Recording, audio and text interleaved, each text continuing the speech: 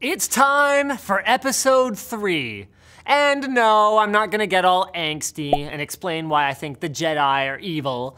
It's the 3rd episode of common PC building traps you should be looking out for, whether you're a Padawan preparing for your first build, or you spend weekends with your family bragging about all the fully armed and operational battle stations you've put together. Let's start with something that you should watch out for before you even begin physically assembling the computer. Balancing your build. This means you want to be sure that you're choosing components that will work with each other as a coordinated, sensible whole, or computer. For example, if you've decided to go with something like a low-end Pentium CPU, don't pair it with a $600 graphics card, as your underpowered processor will likely be a bottleneck in games, not allowing your graphics card to operate at peak performance. Not what you want after spending all that money. In a similar vein, doing things like buying a 1200 watt power supply for a single video card setup, or buying 64 gigs of RAM for watching YouTube videos.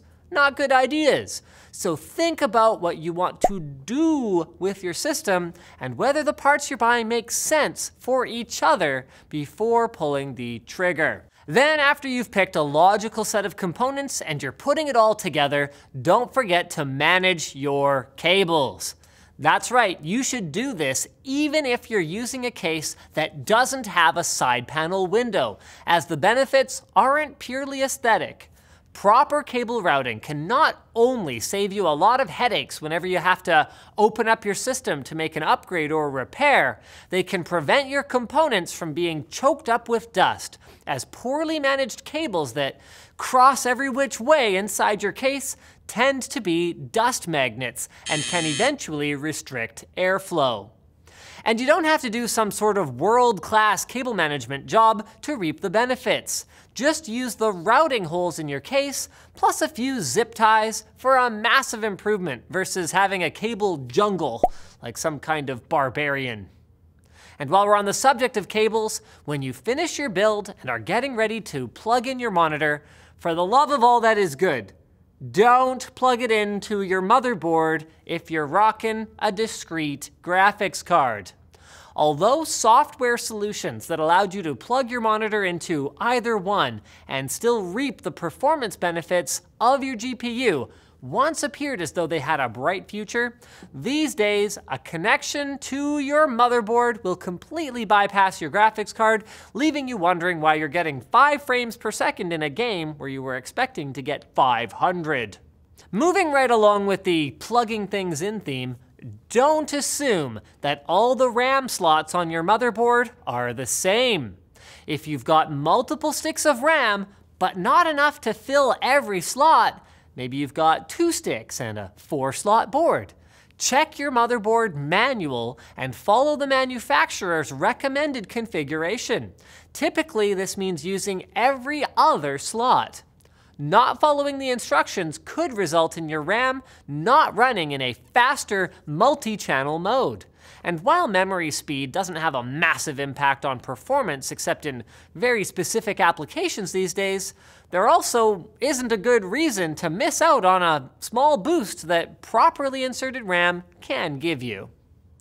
So you've got everything plugged in properly and you've been using your computer for a short while, but something seems amiss. You find out that a BIOS update from your motherboard manufacturer might be the cure for your ills. However, you need to be very careful when flashing your UEFI BIOS. If something goes wrong during the process, like a power outage, you could end up irreversibly bricking your motherboard. So, it's a good idea, especially if you haven't invested in a motherboard with a dual BIOS or a BIOS flashback feature that lets you reflash it even if it is somewhat bricked, it's a good idea to be plugged into a battery backup or a UPS while you are doing it. I mean, and at the very least, don't do it during a thunderstorm. You don't want to be out the $200 you spent on your board just because Mother Nature decided to have a little tempest tantrum. So hopefully this series has helped you in your quest to have a mistake-free building experience, but what are some of your go-to tips for PC assembly? Let us know in the comments and maybe you'll see your ideas in episode 4, where we'll give you frustrated builders out there some new hope. Tired of companies tracking what you're doing on the internet? TunnelBear VPN is the simple-to-use VPN that does the same things as VPNs that are more difficult to use. So how could you go wrong?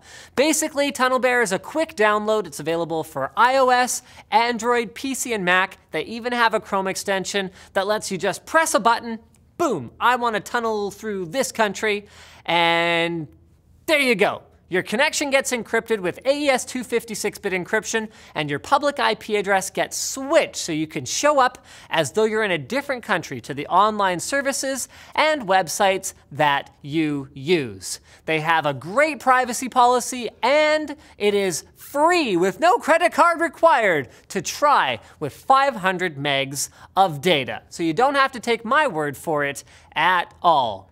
Check it out at tunnelbear.com/Linus, and at that link, when you sign up for an unlimited data plan, you can save 10%.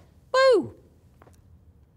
So thanks for watching, guys. Like, dislike, leave a comment with suggestions for future videos. Check out our other channels, and don't forget to subscribe.